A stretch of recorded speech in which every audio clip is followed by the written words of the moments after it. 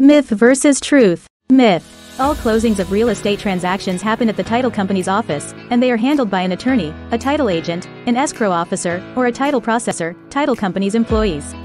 Truth. Some signers don't have the time or flexibility to go to the title's office. As a result, some signings will take place at a coffee shop, a signer's home, or a place of employment. As a signing service, we have had to handle closings even at hospitals. It's also a myth that an attorney, title agent, escrow officer, or title processor must be present at the closing. The majority of them are handled by the notary. Now you know we can assist you with your closings no matter what the signing location is.